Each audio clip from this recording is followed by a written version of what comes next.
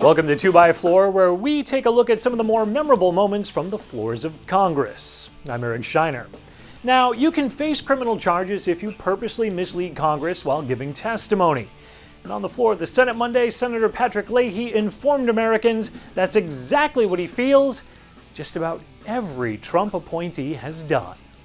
His nominees lead the Treasury Department, the EPA, HHS, and the Justice Department have all misled Congress while testifying under oath. As they take control of their agencies, I remind them that our laws demand an open and transparent government.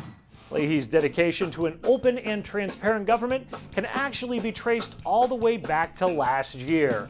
That's when he worked to shut down the Select Benghazi Committee.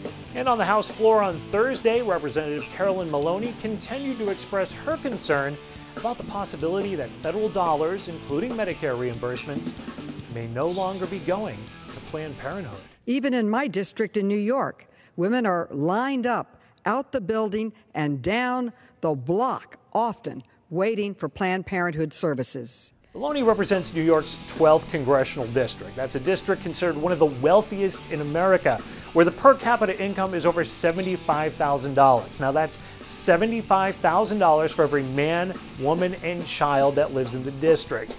Representative Maloney, those long lines outside the Planned Parenthoods that you may be seeing, those are most likely protesters from the pro-life movement. Now, if you like this video, let us know. Feel free to share, subscribe, and leave your thoughts in the comments below. For 2x4, I'm Eric Shiner for MRC TV.